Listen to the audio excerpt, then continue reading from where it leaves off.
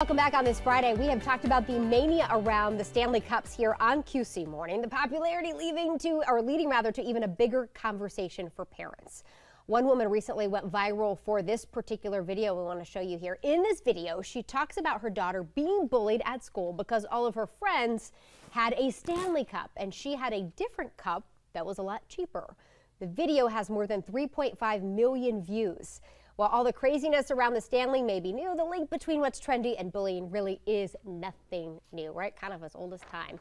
Adina Godette is a licensed clinical social worker with ThriveWorks in Charlotte, and she is helping us sort through all of this. How are you, Adina? I'm good. How are you? I'm good. This is such a good conversation. I do want to start with the video. I mean, what was your reaction to hearing that, Mom? Okay, so when I first saw the video, I thought it was very interesting because nothing new is under the sun. You know, of course, the Stanley Cup right now, but for us, it might have been sneakers or bags or, you know, just anything materialistic that people put value to, you know? And so that was my first initial thought, like, wow, this is still going on. I don't think bullying will ever really 100% cease, you know? So since it won't, let's talk about how we process all of this, right? The first thing is, you know, how these trends do have an effect on our children. It breeds so much insecurity, you know, by saying, hey, you're not good enough or you're not worthy.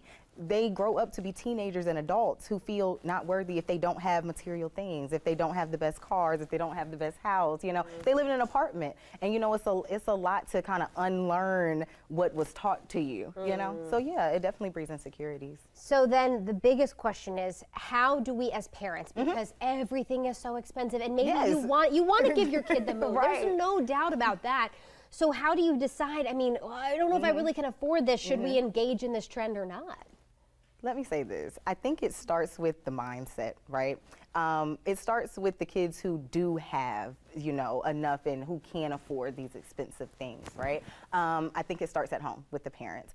I definitely think, I'm going to use my example. When I was younger, my parents had me young, so they weren't always, you know, financially stable at the time. But when we did, they made sure to keep me mindful. They kept teaching me mindfulness and kindness and also considerateness and being thoughtful of others.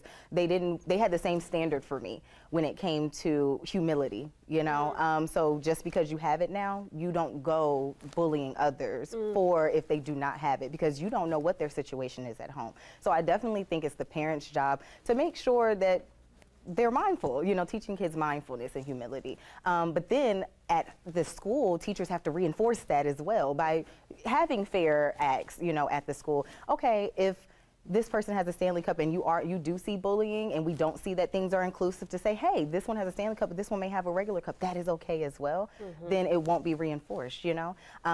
So I definitely think it's both the parents and the teachers. It starts at home, but it has to be reinforced at the school. And I think what I'm taking from you too is that so often we're talking about the kid that doesn't have and how we help them, but this really goes back to parents of the kids that do have, like, we're just not giving the stuff to our kids, but we're having the conversation about what it looks like and the gratefulness, as you said, which is so huge. Let's also talk about, again, you mentioned parents and teachers trying to minimize those effects. Right. You know, how do you help your child not feel left out? That you can't afford the cup. What do you say to them? What's that conversation look like?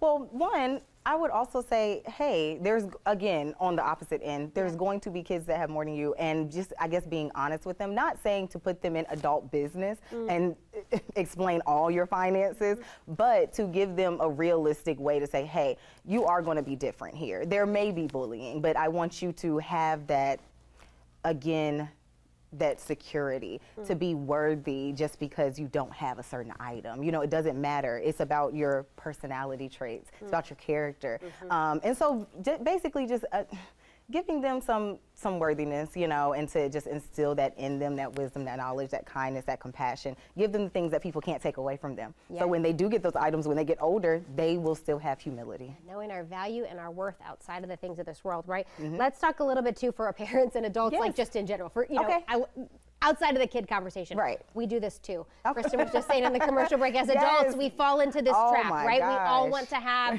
we see, and social media makes it worse. What's your message, you know, kind of to everybody with kind of not falling prey to it, I guess? Well, one, you have to be mindful. Again, we have social media, Instagram, Facebook, TikTok, where we have this luxury talk or luxury IG reels. And it's just, again, to be mindful and to have that humility to say, hey, this is just an item. If I have it, it's because I like it, not necessarily because it's expensive, you know, and people add their worth to what they have. Yeah. And so, again, just having that humility to say, hey, everybody's not going to have that. Does that matter? You know? No, it doesn't. It matters your character. So same with kids. That's why we teach them young, so when they grow up, they won't be those adults who, oh, hey, I have this purse, I have this Louis Vuitton, I have this, you know. So yeah. It's such an important conversation. It is. Adina It is. Godette, thank you so much. I want to